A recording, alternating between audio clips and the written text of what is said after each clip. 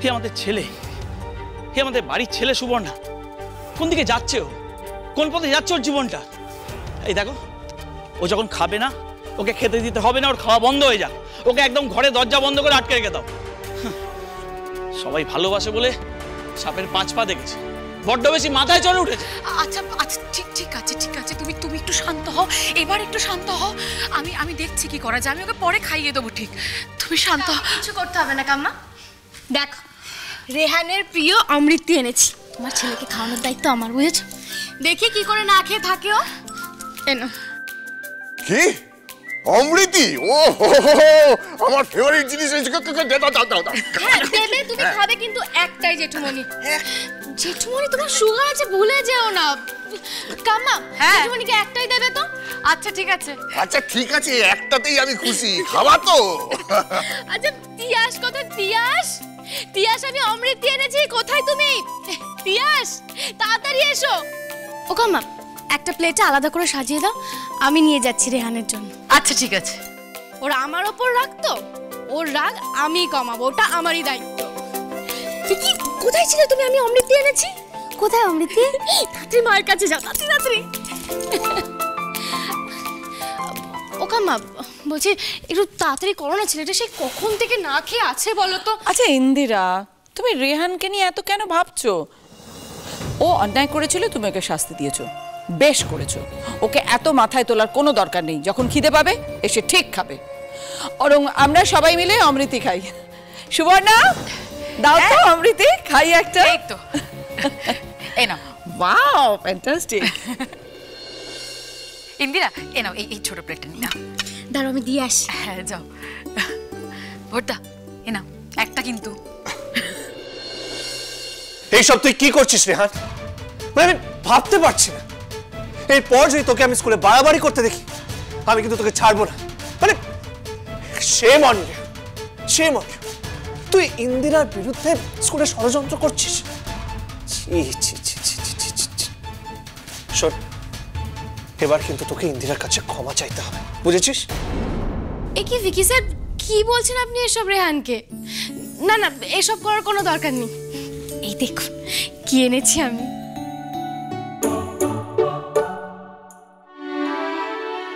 রেহান, আমি শুনলাম তুমি নাকি কিছু খাওনি। এই দেখো তোমার পছন্দের খাবার অমৃতি এনেছি, বকুলদার দোকান থেকে এনেছি। কিন্তু টিচার যখন এসে গেছে আর তো কেউ কোনো কথা বলতে পারবে না। আর আপনার এমনিতেও ভালো লাগে না যে আপনার কোনো ব্যাপারে আমি ইনভলভ হই, তাই এইসবের মধ্যে আমি আর থাকছি না। আমি গেলাম, টাটা। দেখেছো দেখেছো রেহান, তোমার দা ভাইটা কিরকম ঝগড়ুটে। তুমি কি চাইছো আমাকে একটু বলবে? স্কুলে সকলের সামনে দাঁড় করিয়ে আমাকে অপমান করলে, কান ধরে দাঁড় করালে, ইনসাল্ট করলে, আবার এখন এই অমৃতি নিয়ে এসে আমার সাথে ভাব জমাতে চাইছো? বুঝতেই পারি না আমি। এই রেহান, যাচ্ছোটা কোথায় বলো তো? দেখো, ভাব তো জমাতেই হবে। ঠিক আছে, আমি মানছি যে আমি স্কুলে তোমাকে বকাবকি করি, কিন্তু কি করব বলো তো? স্কুলে তো আমি তোমার প্রিন্সিপাল, ওখানে ভুল করলে তো আমাকে বকতেই হবে, শাসন করতেই হবে। কিন্তু বাড়িতে তো তুমি আমার ছোট্ট আদরের দেও, তোমার খেয়াল রাখবো তো কার খেয়াল রাখবো বলো তো? ডিস্টার্ব করো না আমাকে, চলে যাও এখান থেকে। আচ্ছা আচ্ছা বাবা, ঠিক আছে ঠিক আছে, একটু শান্ত হও। শোনো না, কিছু ভাবতে হবে না, কিছু না ভেবে না চোখ বন্ধ করে একবারেই অমৃতিতে কামড় বসো, দেখবে প্রিন্সিপালের ওপর সব রাগ একদম জল হয়ে গেছে। নাও। তুমি একটু চুপ করো রেহান। সন্ধ্যা থেকেই মনটা বড় ভারাক্রান্ত ছিল, কিন্তু ইন্দিরা এসে এক মুহূর্তে মনটা ফুরফুরে করে দিল। জেঠুমনি, তোমার মন খারাপ কেন ছিল গো?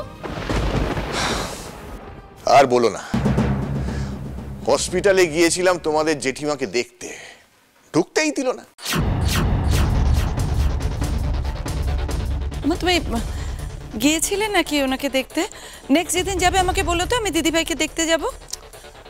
শুনছো, ঢুকতে দিল না, তোমাকে কি করে নিয়ে যাব? বলছে অপারেশন হওয়ার আগে পেশেন্টের সাথে দেখা করা যাবে না। এ আবার কি কথা? না না, এটা নিয়ে ইন্দিরার সাথে আমাকে কথা বলতে হবে।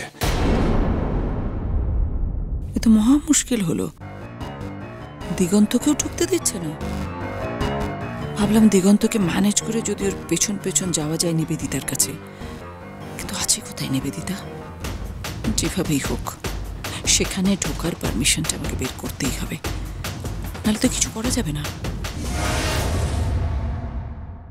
দেখো রেহান, এইরকম অনেক ছেলেমেয়েরা আছে যারা বাবা মাকে একসাথে পায় না। হয়তো বাবা মায়ের মধ্যে ডিভোর্স হয়ে যায় বা কোনো কারণে তারা একসাথে থাকে না। সেই সব বাচ্চারা হয়তো ভুল পথে চলে যায়, ভুল শিক্ষা পায়, তাদের জীবনটা সুস্থ হয় না। কিন্তু তোমার কিসের অভাব বলো তো? কেন নিজের জীবনটাকে ধ্বংস করে দিচ্ছ? কেন পড়াশোনা করছো না? কেন বয়সের তুলনায় বড় হওয়ার চেষ্টা করছো বলো তো তুমি? একটা কথা কান খুলে শুনে রাখো, এখনো সময় আছে। এটা বুঝে যাও যে তুমি যেগুলো করছো সেটাতে কিন্তু কারোর কিচ্ছু হবে না, তোমারই ক্ষতি হবে।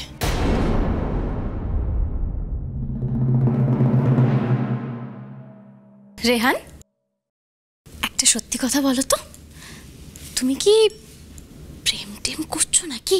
না, হতেই পারে হয়তো প্রেমে আঘাত পেয়েছো, সেই জন্যই হয়তো এইসবগুলো করছো। দোষ মানে তুমিও না। দেখো, এরকম কিছু করলে কিন্তু তোমার বৌদি জানতেই পারবে। হ্যাঁ, একটা কথা বলবো রে, দেখো তুমি ভালো পরিবারের ছেলে, ভালো খাবার খেতে পারো, ভালো স্কুলে পড়তে পারো, যখন যা চাও তখন তাই পাও, কোনো অভাব নেই তোমার। তার মানে কিন্তু এটা না যে তোমার যখন যা ইচ্ছা তুমি সেটাই করবে। নিজেকে সংযত করো রেহান, নিজেকে এমন একটা জায়গায় প্রতিষ্ঠিত করার চেষ্টা করো যেখানে তোমাকে দেখে তোমার বাবা মা গর্বিত হবে। কি জানো তো, স্কুল জীবনটা হচ্ছে ভবিষ্যতে ভালো মানুষ হওয়ার, সফল মানুষ হওয়ার ভিত। আর ভিতটাই যদি নড়বড়ে হয়ে যায় তাহলে কিন্তু আগামী দিনে নিজেকে প্রতিষ্ঠিত করা খুব মুশকিল হয়ে যাবে। বুঝতে পারছো? দেখো রেহান, স্কুলে আমি তোমার যেই হই না কেন, বাড়িতে কিন্তু আমি তোমার বৌদি, মানে বড় দিদি, আর তুমি হলে আমার ভাই, খুবই আপন। আর আমি তো আমার ভাইকে এত সহজে বিপথে যেতে দেব না। সে তুমি আমাকে নিজের শত্রু মনে করো, মিত্র মনে করো, সেটা তোমার ব্যাপার, কিন্তু আমি যদি তোমাকে অন্যায় করতে দেখি আমি তোমাকে আটকাবই। শোনো না, এখন মাথাটা একটু ঠান্ডা করো, বুঝলে? আরে বাবা, কাল স্কুলে তো টাস্ক দেব, তখন তো তোমার মাথাটা গরম হবে না ওটা দেখে। না, হা করো, হা করো, হা করো, আরেকটু আরেকটু আরেকটু।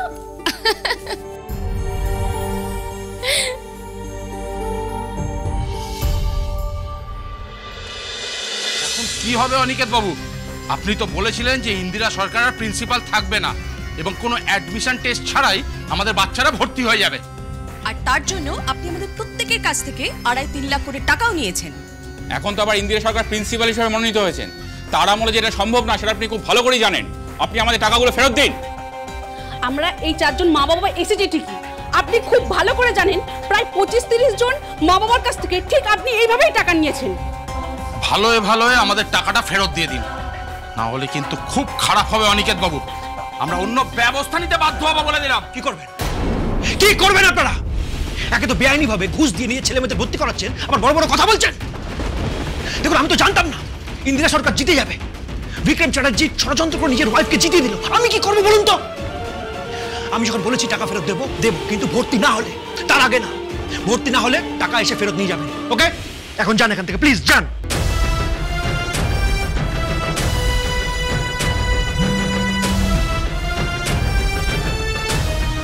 আপনি যে বললেন স্কুলের কাজটা আমাদের, মানে 1.5 কোটি টাকার টেন্ডারটা আমাদের পাইয়ে দেবেন, আর তার জন্য অলরেডি আমরা আপনাকে 15 লক্ষ টাকা কমিশন দিয়ে দিয়েছি। কি হলো তার? আপনি তো বলেছিলেন গভর্নিং বডিকে দিয়ে অ্যাপ্রুভ করিয়ে সব কাজটা আমাদের দিয়ে করাবেন, কিন্তু এখনও তো সেসব কিছুই শুনছি না।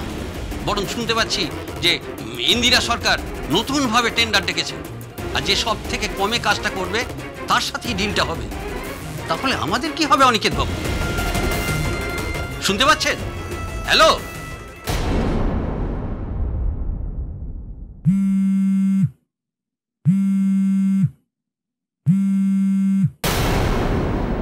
কি ব্যাপার অনিকেত বাবু, ফোন টোন ধরেন না? আপনি যে বলেছিলেন স্টেশনারি জিনিসপত্রের কন্ট্যাক্ট আমাদের, সেটা এখন আমাদের দেওয়া হচ্ছে না। এইমাত্র চিঠি পেলাম। না না, তাহলে আপনি আমাদের থেকে 7.5 লক্ষ টাকা খেয়ে বসে রইলেন কোন যুক্তিতে?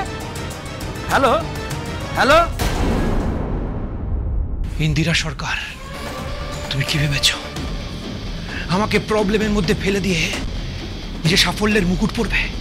হ্যাঁ, সততার প্রতীক হবে তুমি। তোমাকে আমি শেষ করেই ছাড়বো। আমার জীবনের এখন একটাই মোটো, একটাই লক্ষ্য, তোমাকে শেষ করা। স্কুলে নতুন করে কোনো প্রোগ্রাম করবে নিশ্চয় তুমি। কি প্রোগ্রাম করবে? যে প্রোগ্রামই করো, এটাই তোমার জীবনের শেষ প্রোগ্রাম হবে, আই প্রমিস।